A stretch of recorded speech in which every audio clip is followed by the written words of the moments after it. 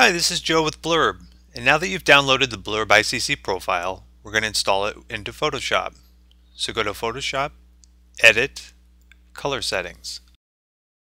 This will bring up the Color Settings dialog box, which is right now set to the North America General Purpose 2, which is the default setting. We're going to create a new setting. So make sure the RGB is set to sRGB, and the CMYK, we're going to go locate the newly downloaded Blurb ICC profile. On some PC configurations, the profile may not show up and you may have to navigate to it in order to load it.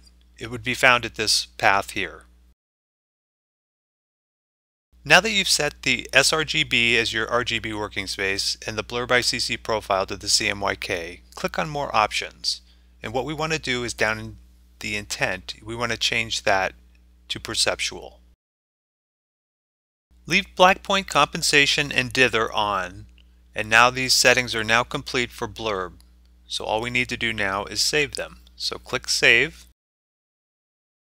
and this will bring up a dialog box where you can name your settings. Let's name them Blurb, and this will bring up another dialog box where you can put any kind of comments regarding your workflow for Blurb right in here, and that'll show up in your description area on your color settings when they're selected.